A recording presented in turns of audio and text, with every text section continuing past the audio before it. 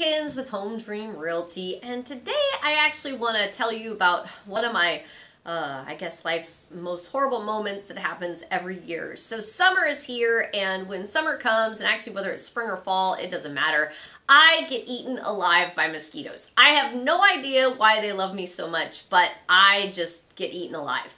So I thought I'd do a little bit of research to maybe see, what was a way to combat this. So I don't really like sprays because then they make you feel sticky, they stink, so I tried to look for natural remedies of these mosquitoes. So they talk a lot about plants that deter them. So you could actually put potted plants around where you're going to be grilling or chilling out on the deck or whatever. So citronella, of course, is one. Of course, you can have the citronella candles, things like that. Geraniums, eucalyptus, rosemary, basil, mint. So you can start like a little herb garden, and that'll help you, keep the mosquitoes down. Also have marigolds, catnip, so your cats would be happy. Lavender, cedar, and cloves. So you can, like I said, create these potted plants and have them around. I may do that. Marigolds, I remember, my grandmother planting those all the time. So, maybe that'll help. So, the other thing is they say that you can dab on a little oil.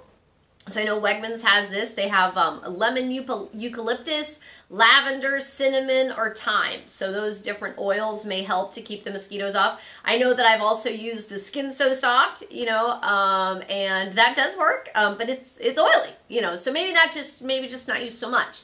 That might help. The other thing is to make sure there's no water. It only takes, I guess, a little bit of water for them to breed. So if you make sure your crawl space doesn't have any water in it, there's no standing water around your house, maybe a leaking pipe, something like that. So make sure that that's not the case. And then this is actually one that I really like. You can actually plug in a fan. So have a fan out there, because I guess mosquitoes can't fly over 10 miles per hour. So if there's a fan going, then they won't be able to get near you. So that's kind of an awesome thing. I like fans. And then this last one, I don't know if I really agree with. Okay, so it says to drink less alcohol because your body secretes this. I don't drink that much. I do, have a glass or two of wine. But my husband, who never, ever gets bit by a mosquito, he drinks too. And sometimes more than me. And so that, I just don't feel that holds water. I have no idea why they're attracted to me and not him. But I also don't get poison ivy, and he does. So that's his issue, poison ivy. Anything green, just keep it away from him.